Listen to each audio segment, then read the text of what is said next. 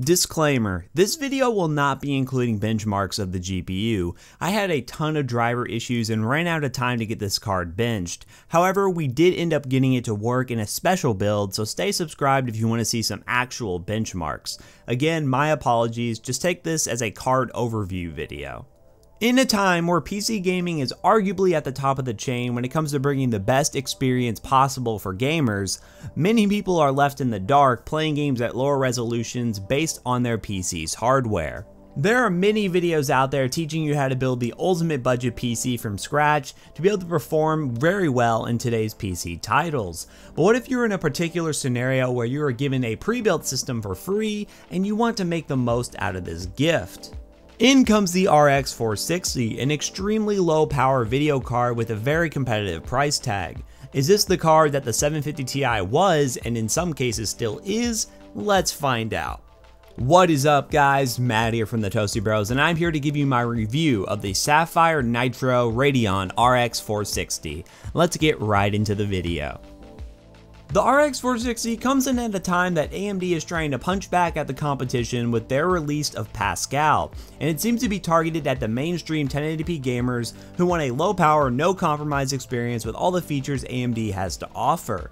The video card itself has 896 stream processors, a 14nm design just like the rest of the RX line, and a base clock of 1175 MHz and a boost clock of 1250 MHz.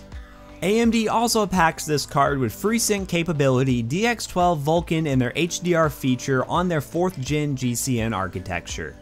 All these features are staples of its bigger brothers, the RX 480 and 470, and seem to bring the no compromise experience that AMD needs to deliver to budget gamers to capture a market that Nvidia fails to nail most of the time.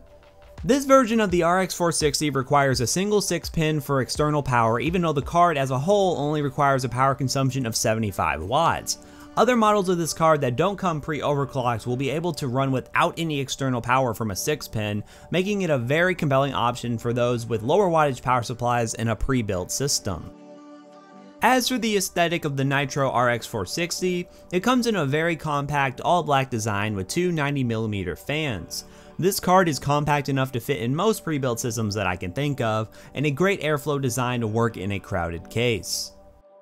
Being that this card has a very low power draw, I can confidently say that this card really won't bother you too much with a huge heat output. As I mentioned, I was not able to benchmark this card in time because of driver complications. I had an OS corruption and we needed to use this card for a very special video coming out very shortly. Let's just say this card would be a little bit too slippery to benchmark in my system. But I hope you guys stay subscribed to check out the official benchmarks of this system. Once that video is out, I'll be sure to include a link in the description where you can check out the performance tests. Until then, I will leave links to other creators who have benchmarked this card. I hope you guys have a wonderful day. Leave a like if you like this video and subscribe to stay up to date to all the Toasty Bros content. Thanks again guys, peace out.